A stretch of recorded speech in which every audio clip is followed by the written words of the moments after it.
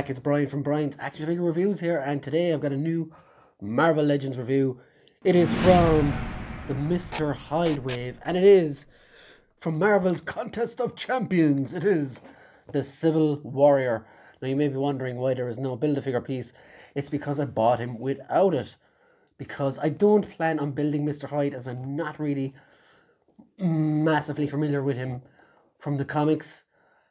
Which is funny because I'm not really familiar with this guy either. I know he is a concept character from Marvel's Contest of Champions. One of those like pay to win kind of games, browser games, I think. I have never played it myself. I'm sure it's decent, but what I thought of him, I thought he was pretty cool. I thought it was an Iron Man armor done as Captain America, but it's actually Captain America.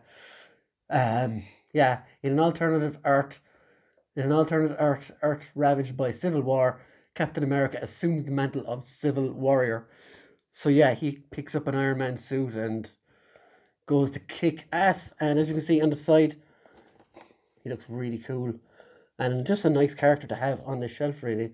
If you see on the rest of the wave, you've got all the guys from Shang-Chi, and you've got Death Dealer, and you've got the Tony Stark AI as well, which I tried to get to, but I couldn't get it. I'm sure I'll come around on that one again.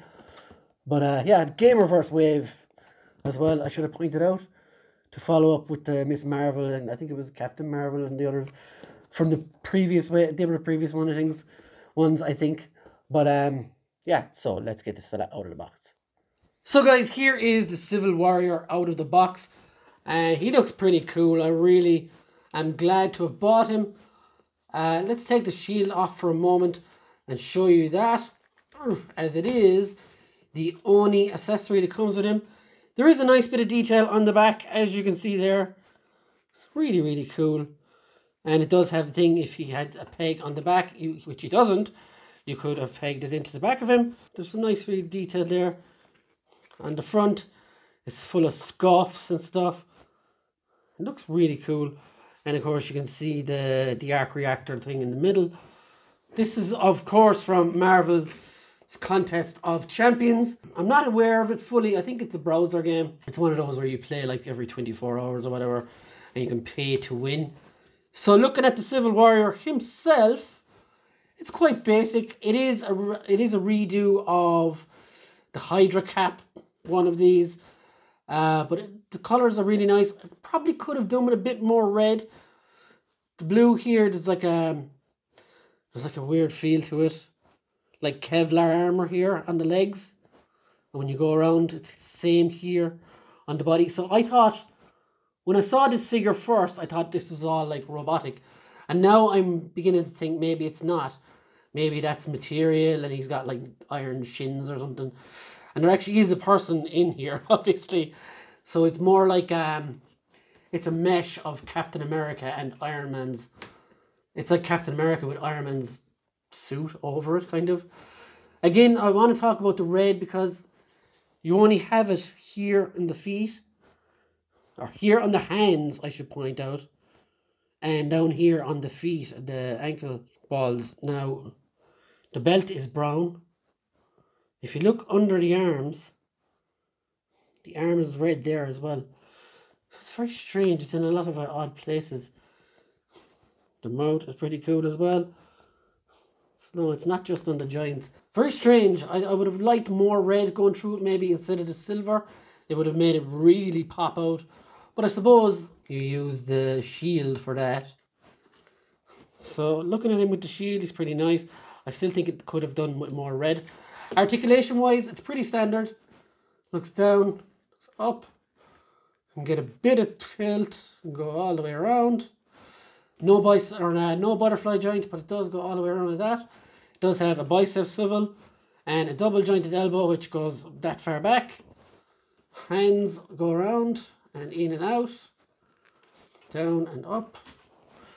He does have ab articulation, which goes all the way back and all the way down. Waist swivel. Does have thigh swivel as well. Legs will go out this far. They will go up this far, which is a nice bit. He does have double jointed knee. Can he kick his own butt? No, his legs get in the way. No boot swivel, obviously, because this is all one solid piece. Legs go up, legs go down. And you have an ankle rocker. So, he is a pretty decent figure, has to be said. Will he stand out on the shelf? Yes, that's why I wanted him. He will stand out on the shelf. And it's a cool concept to have of two of the best heroes in Marvel. To like have a figure that's basically the best parts of both of them.